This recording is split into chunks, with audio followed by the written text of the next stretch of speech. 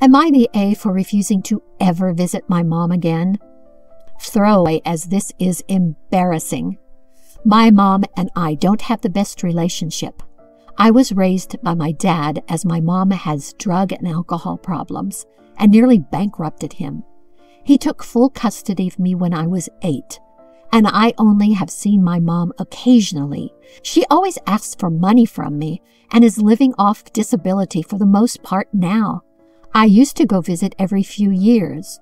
I had a hard time as to whether or not to have her in the wedding. But my dad says no matter what, she is my mom and thinks I should at least extend her an invitation. I did, and she said she wants to come but doesn't drive. She lives in another state which does not have an airport nearby or any public transportation, so for her to come here, it was a challenge.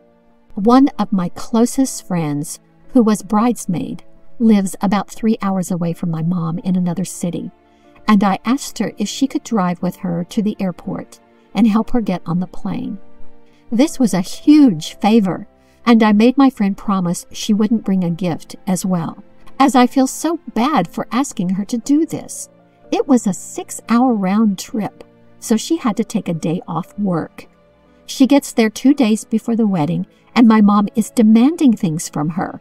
She wants to stop for a coffee, and then she wants her to buy her some alcohol. My friend knows about her addiction problems and called me to ask what to do. I asked to speak with my mom and told her she agreed to be a part of the wedding, which means she will do it sober. She throws my friend's phone on the ground, and my friend is so mad because she cracked her screen. I'm livid. I told my friend to drop her back at her home. I'm so pissed she did that, and I bought my friend a new phone. I was so stressed because of this, and thankfully it didn't affect our friendship, but I just see my mom as irredeemable now. She has begged me to come and visit her, and although it's been 5 years since the wedding, I still haven't done so. She called my grandma, who I have a good relationship with, and cried to her I had abandoned her, and my grandma is trying to get me to visit her. I am still so angry with her, but my husband thinks enough time has passed and I should forgive and be willing to see her. Now for the comments. Not the A.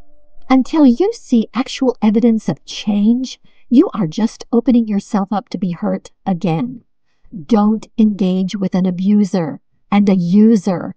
Tell your mom that while she will always be your mom, she isn't in a good place right now, and you can't keep repeating this cycle with her. If she wants to put in the work to change for the better, would you be open to seeing her? She was supposed to be changing when I invited her to the wedding.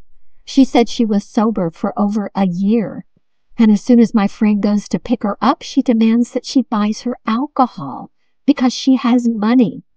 She was just lying and has always been into making herself the victim.